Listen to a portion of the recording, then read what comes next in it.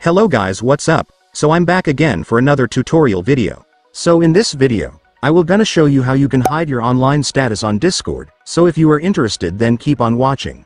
But before all that, if you are new to my channel consider to like and subscribe for more videos like this, and also, you can comment down below if you have something that you want me to make a tutorial about. So without further ado, let's start the tutorial. So to hide your online status on Discord, it's actually so easy. So to do that, first, of course, you will need to open your Discord. And after opening your Discord, next, I want you to go to your profile at the bottom right corner. And once you're on your profile, you will now be able to see that your online status is visible right here. So to hide your online status, it's simple, you just need to tap your profile.